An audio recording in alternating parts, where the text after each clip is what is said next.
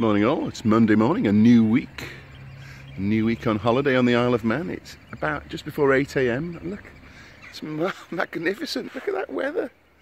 Look at the sun up there. Blimey.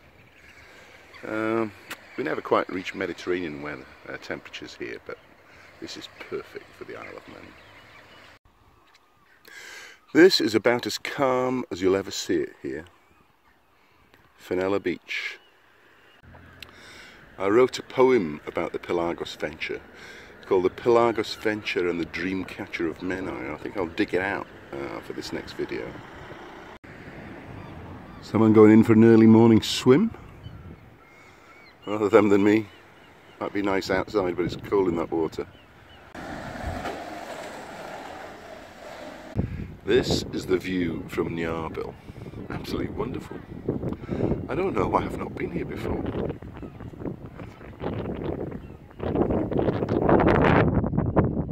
There's the cafe there. We're going there for lunch. It's turkey. The view from where we're having lunch. I'm on Peel Prom and it's heaving today because the weather's absolutely fantastic. Just come down without my specs on so that I can wear my contact lenses. I've got my contact lenses on so I can wear my shades. Look, particularly apt, suitable for the weather. Got my binoculars so I can look at birds and things, and I'm going to have an ice cream. Lovely. Davison's ice cream, honeycomb and Malteser. Tide out Fenella Beach. I'm at the bottom of, I guess, what you could call the outer harbour, and the tide's right out. It's great. This. The only reason there's any tide in the inner harbour, in the marina, is the big barrage thing, the dam. Before that, when the tide was out, it was like this all the way up.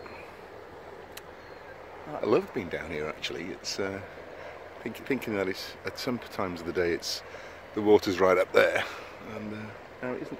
A lot of wading birds or birds feeding off what's left after the tide goes out.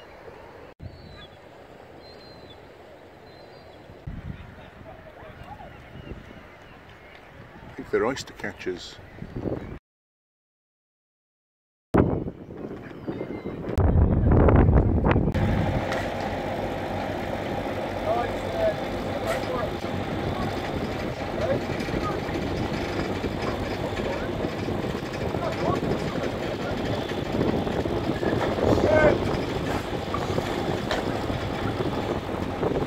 The wholesale rate is about £36 a bag. It's a lot less than we pay when we eat them. That's today's catch, about 60 bags of queenies. Big bag of crabs now.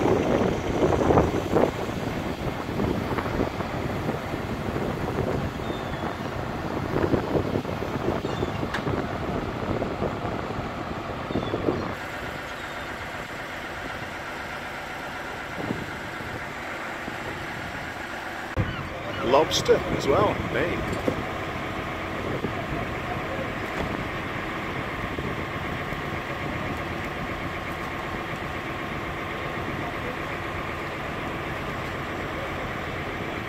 I like a bit of lobster, not so keen on crab.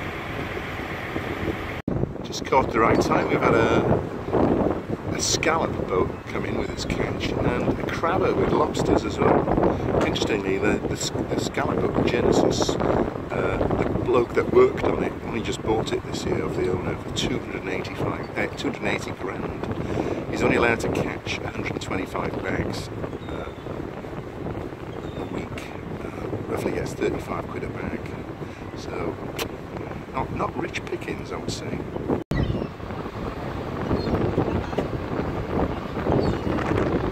So where will the lifeboat coming in now? Where will that tie up? Well, it will bring. Now we know whose boat it is.